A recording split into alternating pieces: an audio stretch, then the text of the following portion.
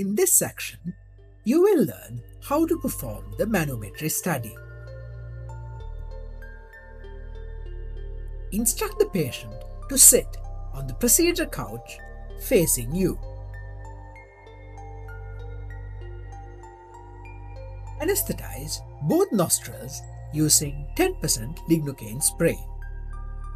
Instruct the patient not to blow the nose. They may wipe the nose if the solution leaks out. It is safe to swallow the solution. Hold the catheter in your dominant hand and place it on a gauze swab held by the assistant. Instruct the assistant to apply a lubricating gel onto the probe. Insert the esophageal probe into one nostril, similar to inserting a nasogastric tube. Flexing the neck and/or asking the patient to repeatedly swallow may facilitate the insertion. The catheter flexibility depends on the way it is held. The catheter will have a gentle curve when held at a particular direction. When rotated 180 degrees on its axis, it will be straight.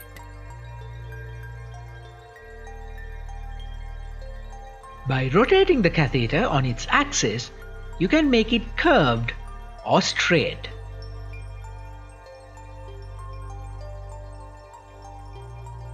You will need to insert the catheter until you see both the upper and lower esophageal sphincters as pressure bands.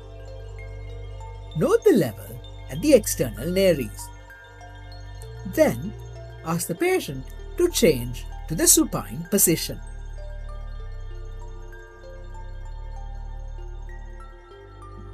There is a significant difference in the pressure topography between seated and supine swallows. If the Chicago classification is to be used in reporting, supine swallows are therefore recommended. The assistant will maintain the catheter in the correct position by holding it at the external nares.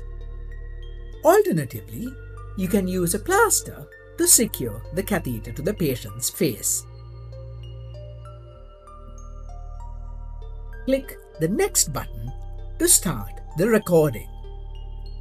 A red line will appear at the top of the recording window, indicating that data recording has begun. Instruct the patient to swallow any sputum that has collected in the mouth and refrain from swallowing, coughing, or speaking thereafter. Click the Next button to record the sphincter ID recording, which takes 30 seconds. Once the recording is over, ask the patient to swallow any collected sputum. Fill 5 ml of saline into the patient's mouth using a syringe. Provide the following instructions to the patient. Swallow the entire volume of water when instructed. Swallow once only. Do not attempt to speak, cough, or swallow again until instructed. Repeat this for a total of 10 swallows if following the Chicago classification for reporting. There are also significant differences in the distal latency and distal contractile integer when using liquid and solid swallows. The integrated relaxing pressure is not affected. If the Chicago classification is to be used, liquid swallows are therefore recommended. After 10 satisfactory swallows have been recorded, remove the catheter and allow it to hang free for a few seconds. Then end the data collection. It is important to ensure that the probe is not in contact with any object during this period. This is necessary for the thermal compensation during the review of the study.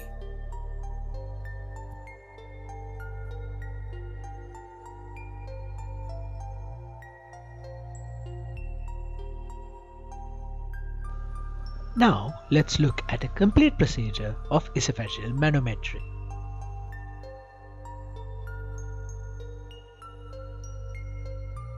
Before beginning esophageal manometry, anesthetize the nose by spraying it with lignocaine.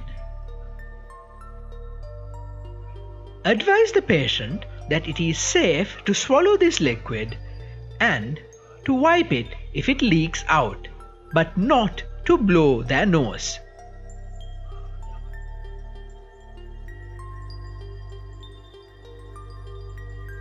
You need to allow a minute or two for the anesthetic to work.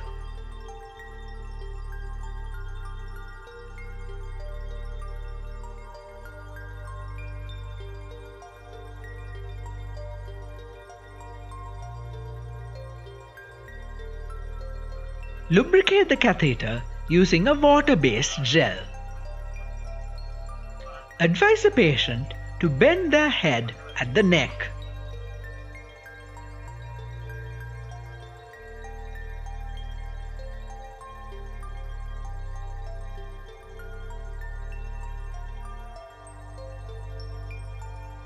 Gently insert the catheter until you see the pressure landmarks.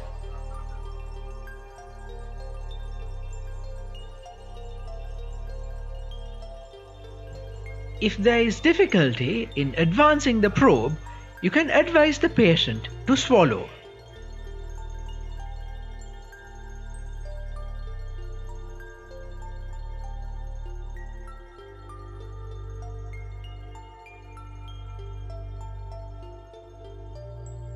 You can confirm the position of the catheter by looking at the pressure landmarks.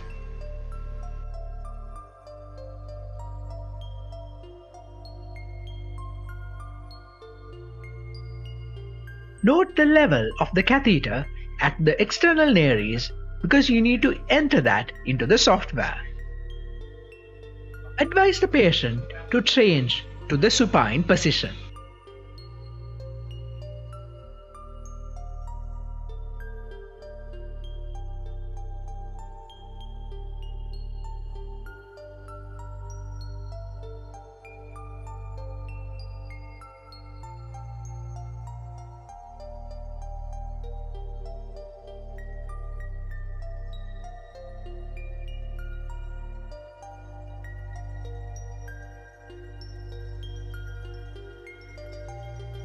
The assistant can maintain the catheter position and ensure it does not move during swallows.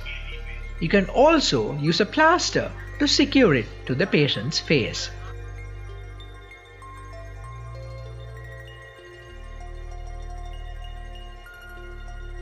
Advise the patient not to swallow and record a window of 30 seconds.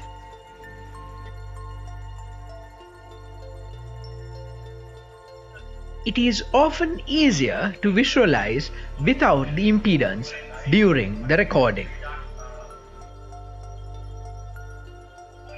Use a syringe to give patient water in aliquots of 5 ml to swallow.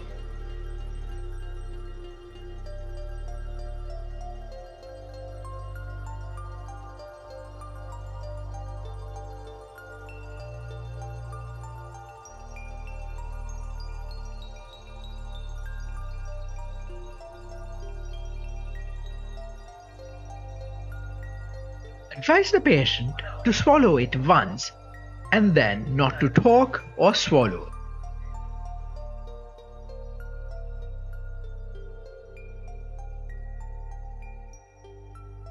If you use the Chicago classification for reporting, you need 10 swallows.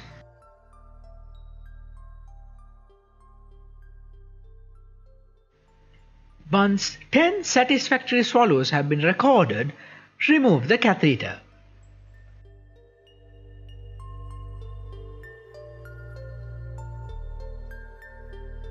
Allow it to hang freely for 2 seconds after removal to use for thermal compensation.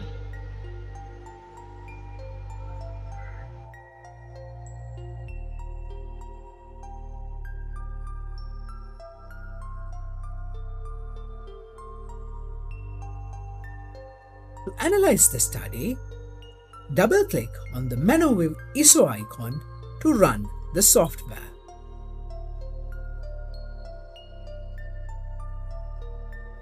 Select the study you want to analyze. Zoom into the study by clicking the magnifying glass icon. An appropriate level of zoom would be where each 20-second swallow would occupy most of the viewing window.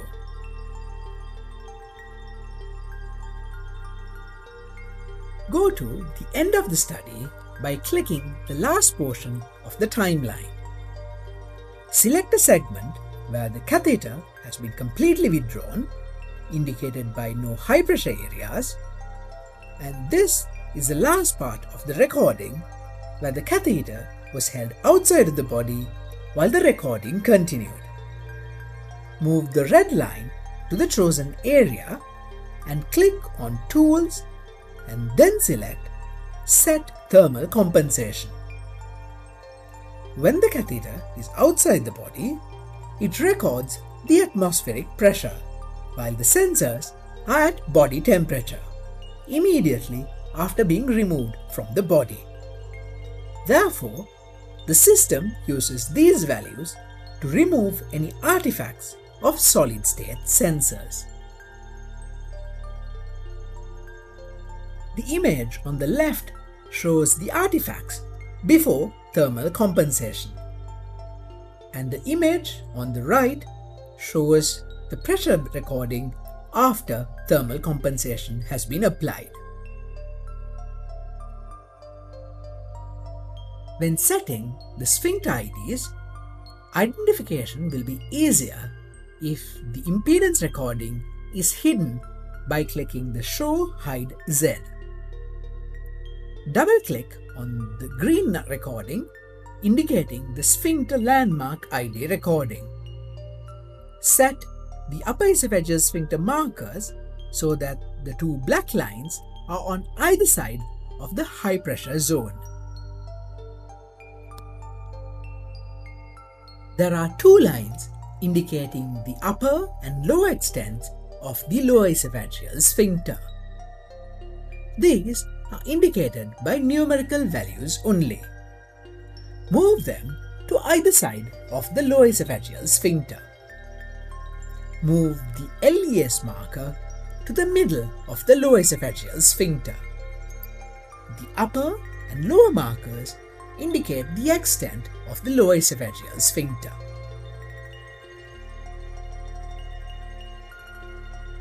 Move the pressure inversion point or PIP marker to the bottom of the screen and gradually move it upwards. A new window will appear showing 3 pressure lines in blue, red and green. The blue line will gradually go up and then suddenly come down. When it comes down, it will cross the green line to form multiple diamonds. Leave the PIP marker at that level. The pressure inversion point indicated the level at which the positive pressure inside the abdominal cavity transits into the negative pressure inside the thoracic cavity. The diamonds are created when the pressure of the blue line drops to negative inside the thorax and crosses the green line, which remains positive inside the abdomen. When all 3 lines are in the abdomen, they indicate a positive value because the positive intra-abdominal pressure. Here you can see the diamonds formed by the blue and the green lines when the pressure inversion point has been set at the correct level.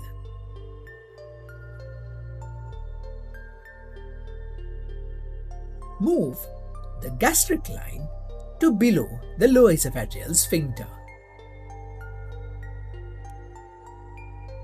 Review each swallow to ensure the automatic recognition of landmarks are accurate. Each swallow should be categorized as intact, weak, or failed.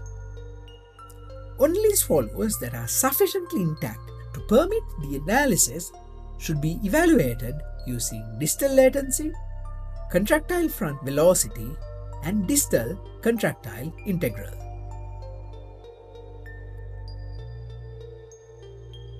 Once all the swallows have been assessed, click on the Report button. Review the findings and the Chicago classification. Additional comments can be added to the appropriate text boxes.